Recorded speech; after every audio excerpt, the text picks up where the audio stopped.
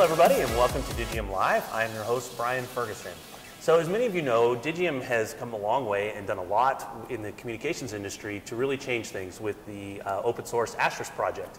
And as a company, we continue to do things to explore the next generation of communications so that we can provide services that companies of all sizes can do more with communications. So that brings us to today's guest, Charlie Wilson, who is head of the Respoke project here at Digium. Welcome. Thank you. Thanks for having me. All right, Charlie, so let's jump right in and tell us a little bit about what Respoke is and what it offers.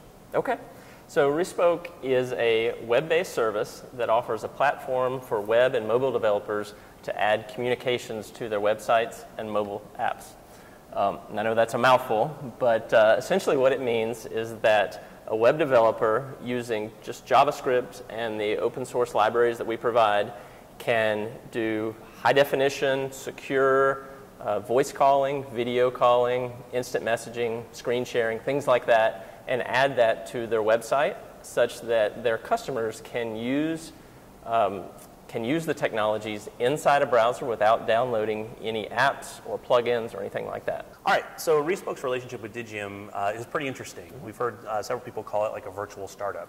Can you tell us a little bit about how the relationship works and the history of it? Sure. So, you know, Digium has a history of being very software developer friendly. Of course, the AstriCon project, an open source project that encourages software developers to get involved. But when we started getting into the depths of WebRTC and trying to decide how we were going to offer a WebRTC service, we decided that the audience was a little bit different than a traditional AstriCon developer marketplace. And so what we did is we carved off a team to go target web and mobile developers.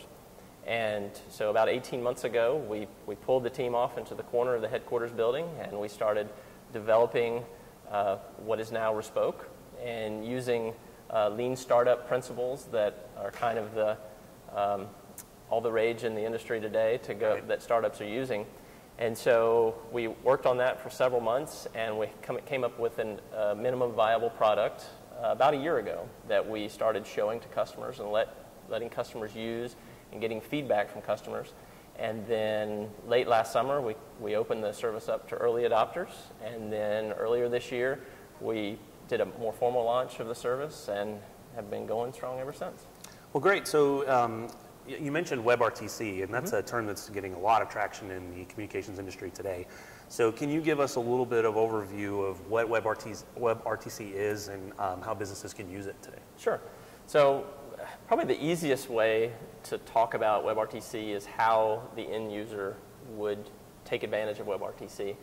And basically what happened was Google and Mozilla and Opera software took the technologies that are required to do audio calls and video calls, and they took the technology and they built it into their respective browsers. And so today, Chrome, Firefox, and Opera support WebRTC, and they allow just your everyday average web developer to put things into web pages that do video, and by the way, this is real-time, two-way, secure video. Right. that's super high quality.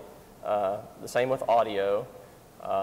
There is a data channel, so that if you need to share files or share data, that facility is there as well.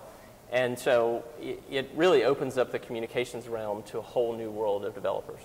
And businesses will start to take advantage of this because in addition to traditional modes of communications like phones and video conferencing platforms and things like that, now with WebRTC, any computer, any tablet that supports those browsers supports this high-quality, secure communications methods. Wow, I would imagine that's going to really open up businesses to a much bigger customer base than they'd ever could get to before. Yep. So, all right, well, great. So you mentioned some businesses. Do we have some examples, just what Respoke has done, or some real-world examples that you can talk about? Sure. So, you know, what Respoke and WebRTC do is, like I mentioned, it opens up the ability to add communications to all sorts of different web apps and mobile apps and things like that. Probably the simplest example that I can think of is a real estate customer that they have a website with different properties listed, and next to each of those properties there's a button that a consumer can click the button and be instantly connected to the listing agent. And so what that does for the real estate broker is that there's no downtime from when a customer sees a property on the internet to when they find somebody to speak with. And so that's really helpful for the real estate broker, because the more people they can talk to, they can create a relationship with, they can really engage as a customer, as opposed to having them search through a website or look through pictures on a video or something like that. Right. Another really interesting application that we've come across recently is a customer that has a point of sale retail application. And so what they've done is they've integrated Respoke so that the cashiers that are using the point of sale can text or voice talk, basically through the cash register to other cashiers, to stock clerks, to managers, to tech support. So there's no more calling over the intercom, sure. Price check in aisle 5. They can, be talking through the cash register and have communications that way. So that's been really interesting for that company to set itself apart in the POS space. One of the more advanced examples is a company that's doing remote test proctoring. And so what they do is they have a proctor that works from home, and then there are students that are taking tests out in the world somewhere. And so the proctor will establish a video link to the test taker so that they can watch them to make sure they're not cheating. They establish a screen share so that they can see what the student is looking at to make sure they're not searching Google and getting answers that way. Because there are multiple different streams coming to the proctor, they establish a chat session so that the test taker can ask questions via chat and not disrupt the other test takers. And it's really, and then they use the data channel to transmit, if they need to transmit instructions or files or things like that. So it's a really neat application that encompasses all of what Respoke has to offer. Yeah, no more excuses for missing tests. That's right. Happens exactly. everywhere. Okay, so yeah, it's really exciting to see businesses really take advantage of WebRTC and Respoke. So if I'm a business out there and I want to start doing some things, how do I get started with you guys?